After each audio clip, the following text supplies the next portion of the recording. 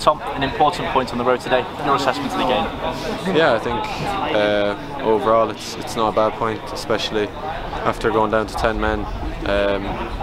They're a good side. Like their league position shows, so it's not an easy place to come. They've taken points off good teams here, so I think overall it's probably a fair result, and it's not a bad point. Going down to 10 men, we saw the change of shape. How does that then affect the way that you then want to play during that second half? Yeah, well, obviously they having a man advantage, it's going to give them a boost. Like they're going to have a spare man somewhere. But I thought we kept our shape pretty well, and we limited them to.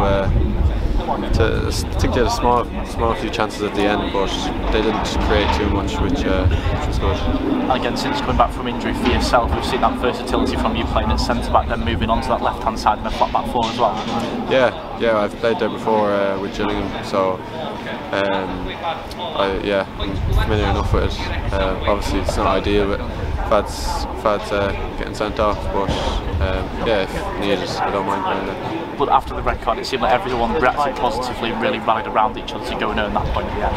Yeah, I think even at 11 men, I think we knew we were going to have to battle hard to get anything from this game. So it just made it a little bit tougher, but we stuck together and grinded it out. And that's another important point ahead of a big week at the Racecourse Ground with 2 home games.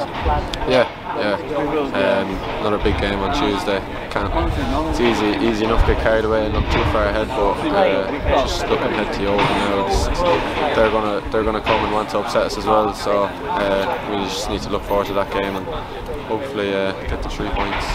Thanks, Tom. Cheers.